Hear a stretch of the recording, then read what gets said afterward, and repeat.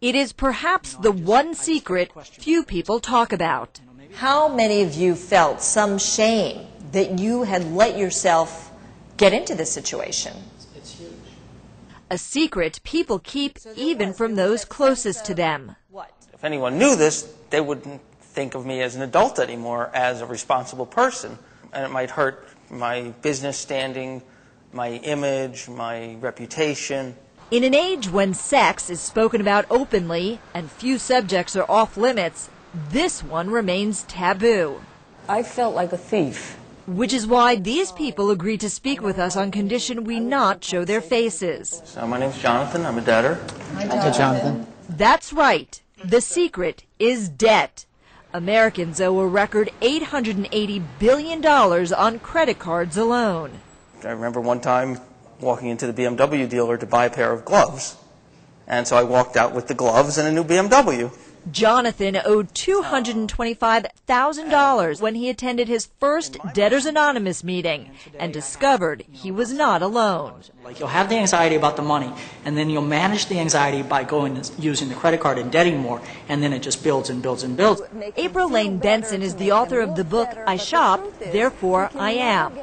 Is compulsive buying akin to an addiction like alcohol or drugs? Very much so. You know, you have to buy more and more to get the same kind of a high, and it gets out of control. Benson, a psychologist who treats compulsive shoppers, says there are an estimated 15 million nationwide.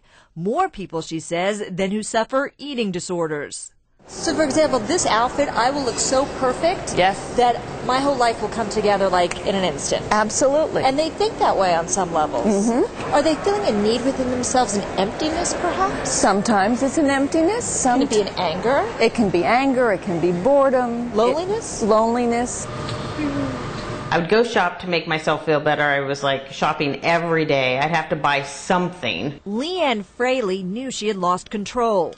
From the stacks of unopened credit card bills to the binge shopping, buying, then returning. Every time I'd make more money, I'd just buy more expensive things, you know. I was never where I would actually pay it down, or I was still living paycheck to paycheck, because the minute you make more money, they'll send you more credit cards, you know.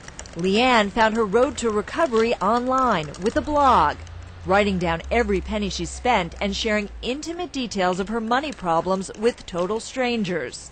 They're like close friends, you know, and because we associate, we found something that, you know, we all had in common, you know, that we were in debt. Her site, Save Leanne, started anonymously. Now she's out in the open. I did it every day, almost every day for a year, and got the money paid off in 1 year and 2 months.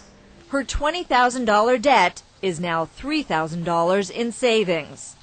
As for the debtors we met earlier, some paid everything off. Others are still working on it.